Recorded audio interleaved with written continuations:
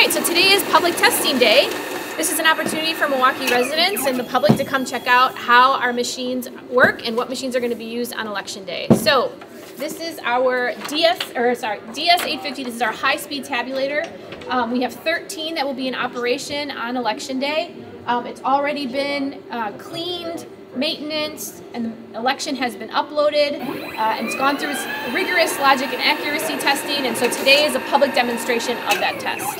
So these ballots here are test deck ballots. They've already been pre-filled. These ballots are not used on election day. They're destroyed once the retention period is over, and we get a test deck for every single ward with every single ballot. So every single seat, every single ward, a ballot will be tested and reviewed for accuracy.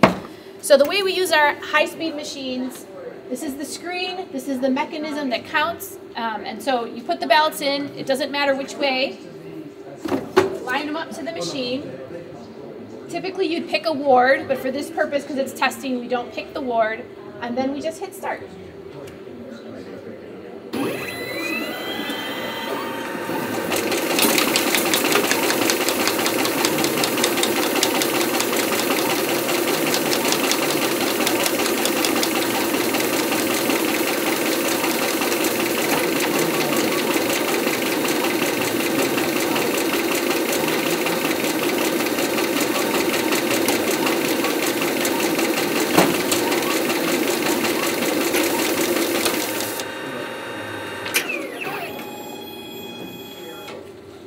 So these three bins represent different things about the ballot. The bottom bin is the bin that tells you every ballot was great, it counted, please put me in a secure ballot bag.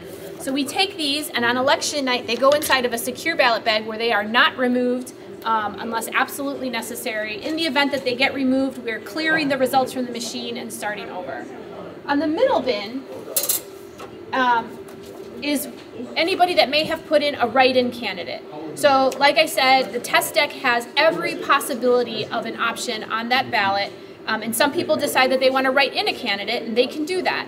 And so these ballots are write-ins. So on election night, our two bipartisan staff, especially trained, review every single ballot individually to find that write-in candidate, and if it's registered and to be counted, it gets tallied. So that's a pretty rigorous process. So once they write those in, these have already been counted. The only thing that the machine said was, hey, there's a write-in candidate. Make sure you check it and tally it. So these go into the bag as well. Our top bin is the bin that says, there is something wrong with this ballot. I didn't count it. Please check. So we review the ballot. And if you'll see here, this is an overvoted ballot, which means it's a test to have someone who voted 2 times. So in a case like this, if you vote 2 times in the same contest, it will not count.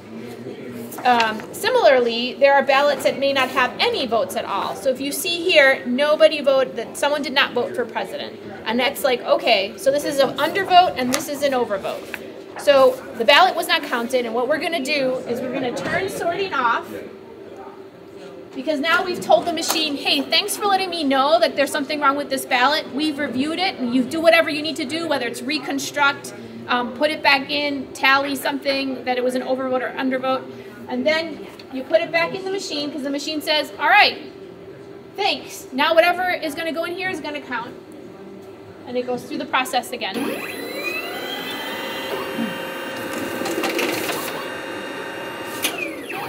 And this happens for every single absentee ballot that gets processed here at the City of Milwaukee Election Commission. And these are the absentee ballot tabulators. Correct.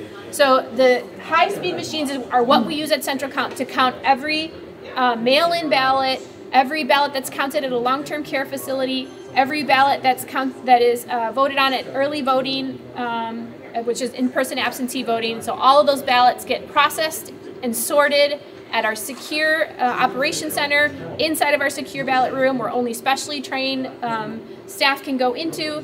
Once they're sorted, then they're put out at Central Count, which is signed by bipartisan teams that then process those ballots. And any ballot that's not legitimate, any ballot that doesn't pass muster, that doesn't qualify, will not be opened and will not be counted. So by the time the ballots make it to this machine, these are legitimate ballots that a Milwaukee resident voted on. So a citizen of Milwaukee voted on these ballots, it will be counted in the machine.